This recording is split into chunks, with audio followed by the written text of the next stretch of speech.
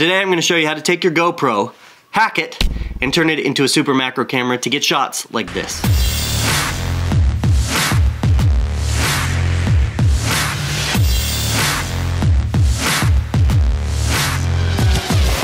Now if you like action sports, then you probably like your GoPro. It's the go anywhere, do anything camera that you can get really close. In fact, like about like this, you can get pretty sharp focus. Anything closer, it doesn't look quite as good. But that's where this hack comes in. And the reason other cameras and lenses can get things that are really close to the lens in focus is that the optics within that lens move around, and that allows it to focus properly on the sensor back in the back of the camera. The GoPro doesn't have that. The GoPro has a fixed lens. It keeps everything from about here back in focus.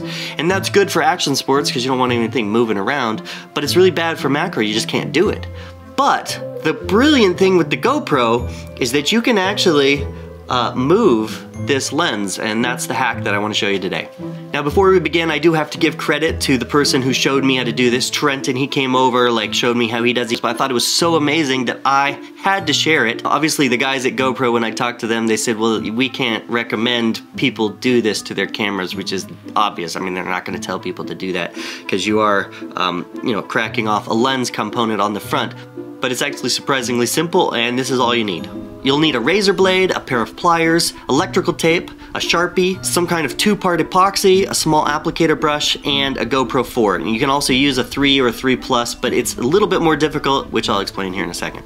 So basically what we're going to be doing is we're going to pop this hood assembly off and allow ourselves to screw this lens around and get the proper focus that we want for our macro shots. Step 1, take a Sharpie and add a tick on the lens, the hood, and 1 on the camera. Right here I found is a pretty good place. The reason for that is so that you can get it back to the right spot for normal GoPro use after we're done. Now take your razor blade and go around the hood and pry it up until it pops off.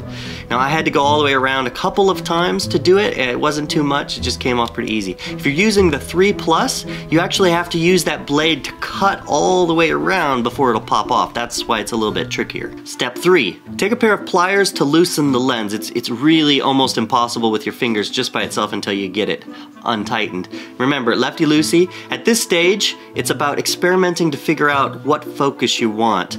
I found it took the entire turn for me to get the super macro stuff that I wanted, but whatever you do, you really are going to have to find some way of monitoring the video. Using your phone is okay, a monitor on the back is pretty nice, although the best thing is to have a high quality monitor that you can plug in, and that'll allow you to get that perfect focus. And obviously that perfect focus is really important when you're dealing with really tiny stuff.